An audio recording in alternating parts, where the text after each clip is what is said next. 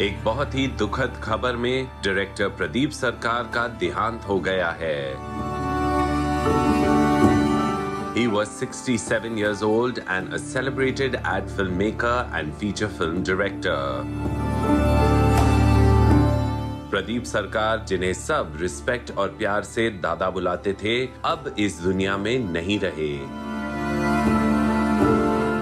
Pradeep had a long and illustrious career in advertising before he directed his first feature film, Parineeta.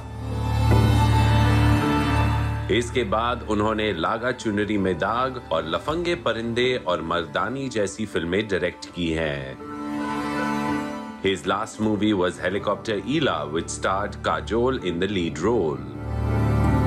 Pradeep दा के demise की खबर हंसल मेहता ने social media पे share की।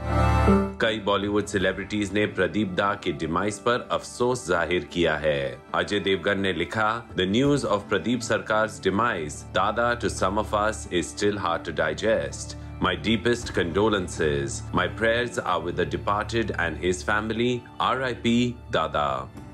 Neetu Chandra, who was very close to Dada and his family, wrote, "Very sad to know about our dearest director Pradeep Sarkar Dada. He had an aesthetic talent to make his films look larger than life. From Parineeta, Laga Chunari Mein Daag to a number of movies, Dada, you will be missed. Rest in peace."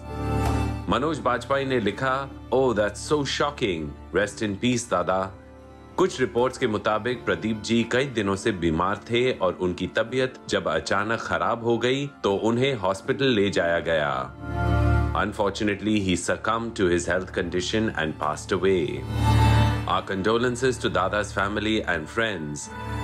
वाकई हमने आज एक बहुत ही talented filmmaker और artist को खो दिया है।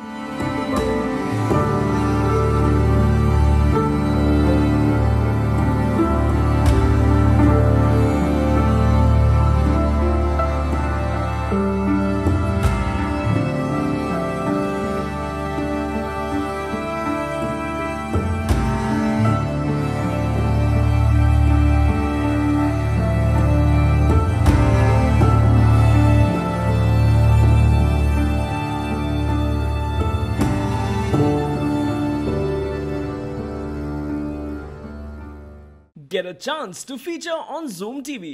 हो जा Zoomify.